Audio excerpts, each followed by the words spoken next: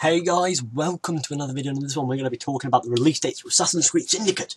The DLC, Jack the Ripper DLC, so it's not the actual game, I don't know what the hell I'm talking about, but let's get started. Well, for Xbox One and PS4 it's going to be coming out on the 15th of December, and then for PC it's another 7 days afterwards, on the 22nd of December. Now, let me just say, what the hell, I mean, come on, if you made the DLC, surely it's going to work on all platforms on release. I mean, come on, it's running on Assassin's Creed Syndicate's bare bones, so it should be ready to be released on all platforms at the same time.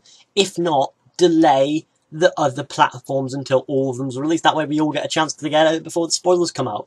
But Ubisoft have to be the arseholes. Well, they're not arseholes, but you know what I mean.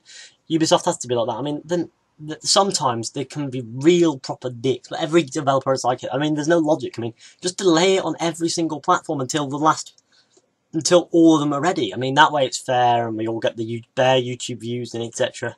Because that's an annoying thing as well. Like, you want to get some views if you're the new game, the opportunities to get some subscribers, and that's sort of gone for PC gamers because they released the game a month late. Understandable because it needs coding. But for a DLC, I usually expect it to be around the same time of the game. At least it's 7 days, so it's not that bad. But anyway, guys, I'd like to know what you guys think about this. It's 22nd of December for PC and the 15th of December for Xbox One and PS4. So, thanks for watching, guys. Hope you enjoyed. Be sure to like, subscribe, share, comment, tell your friends about the channel as well, and see you all in the next one. See ya.